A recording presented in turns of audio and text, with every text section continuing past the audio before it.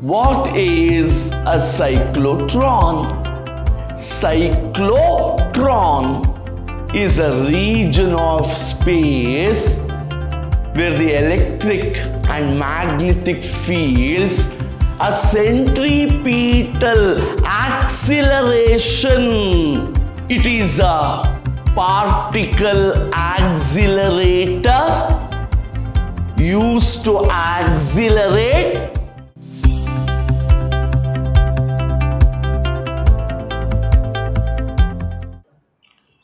Hello students, this is SD sir.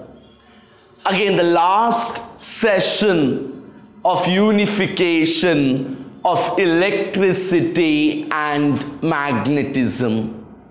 Hope we have unified the principles well. What do I study in this session? A very simple session where I discuss something called as a cyclotron, an accelerating device which we call as cyclotron. No much weighted questions from this topic in the examination.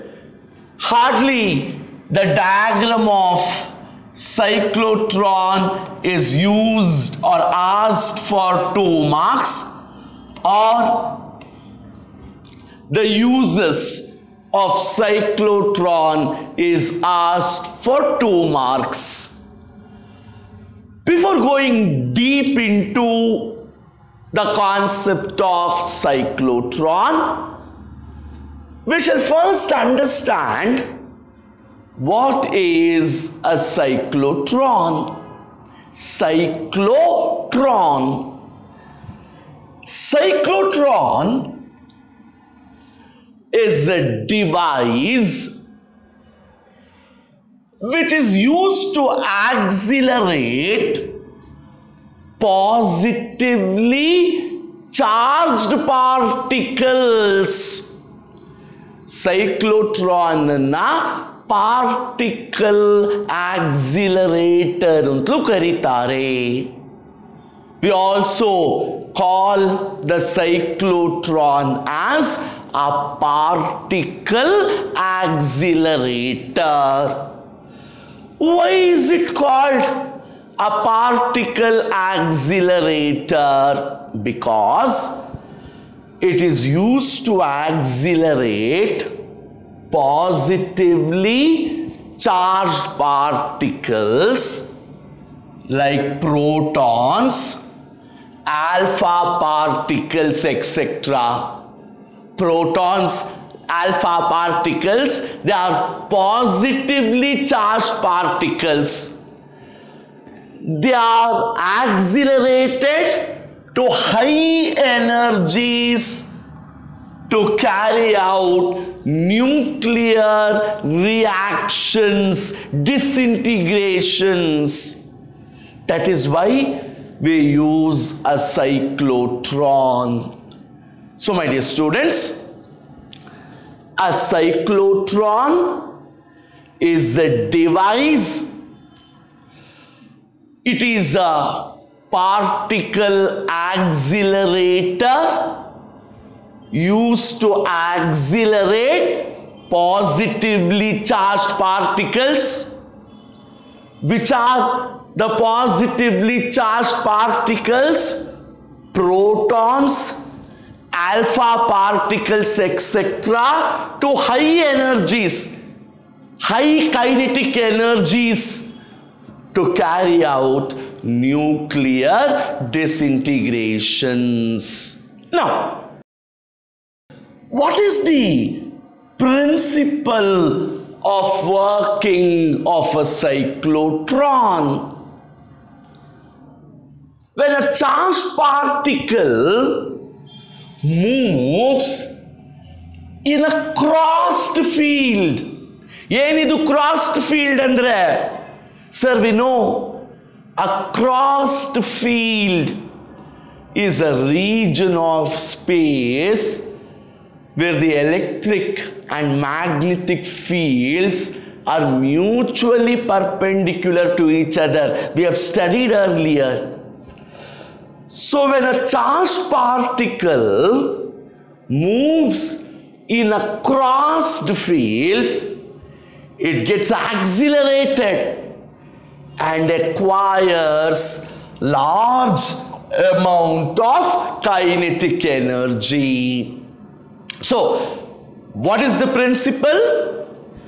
When a charged particle moves in a crossed field, electric and magnetic fields are perpendicular to each other. It gets accelerated and acquires large amount of kinetic energy. Now, a cyclotron has two hollow semicircular discs called Ds. So if you observe the diagram, D1 and D2, these are the two hollow semicircular metal discs. So in any cyclotron, there are two metal discs, two hollow metal discs. And what do we call them as? Ds, as the name itself goes, Ds. The source of positive ion or positive charge particle is placed at the midpoint of the Ds. So this is the midpoint. The charge particle, the positive charge, positive ion which has to be accelerated is placed at the midpoint of the Ds. ಒಂದು cyclotron ಅಲ್ಲಿ ಎರಡು semicircular metal ಡಿಸ್ಕ್ಗಳಿರ್ತವೆ. ಅದನ್ನ ಡೀಸ್ ಅಂತ ಕರಿತೀವಿ. ಮತ್ತು ಯಾವ charge particle positive ಅಯಾನ್ನ accelerate ಮಾಡಬೇಕೋ ಅದನ್ನ ಸೆಂಟರ್ ಆಫ್ ದ ಡೀಸ್ ಅಲ್ಲಿ ಪ್ಲೇಸ್ ಮಾಡ್ತೀವಿ. The Ds are connected to a high frequency oscillator. Now, there will be an electric field as well as a magnetic field operating in a cyclotron. ಒಂದು ಸೈಕ್ಲೋಟ್ರಾನ್ ಅಲ್ಲಿ electric field ಇರುತ್ತೆ, magnetic field ಇರುತ್ತೆ. What is the purpose of the electric field? To create suitable potential to increase the speed of the charged particle within the Ds. See, the charged particle is moving in the semicircular Ds. It will experience a centripetal acceleration, and the electric field provides necessary potential for the charged particle to speed up. Then what is the use of the magnetic field? It makes the charged particle move in the circular path, or to change the direction of the charged particle within the Ds. So electric field speeds up the charged particle within the Ds, and magnetic field will change the direction of the charged particle within the Ds. Now, coming to the theory of the cyclotron, what is important is the energy of the cyclotron. Energy of the cyclotron is given by half m b square q square r square divided by m square, where m is the mass of the charged particle, b strength of the magnetic field, q magnitude of the charge, and r radius of the circular path. And therefore we say cyclotron frequency is given by gamma equals bq divided by 2 pi m. Now, coming to the uses, the most expected question based on cyclotron, uses of cyclotron.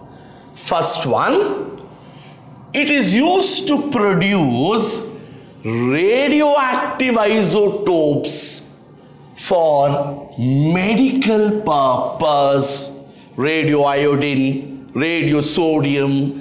Wherever we require radioactive isotopes for medical purposes, we use a cyclotron. It is used to improve the quality of solids by adding ions, strength of materials, strength of the solids, quality of the solids can be improved by adding ions to it, and this is done by using cyclotron. It is used to bombard atomic nuclei with high energy charged particles to study nuclear reactions. Wherever I want to know the structure of the nucleus, nuclear disintegration, K electron captures, I need to bombard nucleus with high charged particles, and that is where I use a cyclotron. So dear students, I have probably unified the principles of electricity and magnetism to its best. So at the end of the chapter, we clearly come to know, as Oersted said, electricity is not a different dimension. Magnetism is not a different dimension.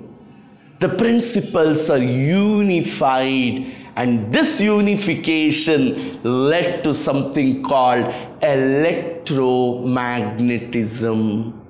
And in my next session, with a new chapter, with a new thought, we start discussing the principles of electromagnetism.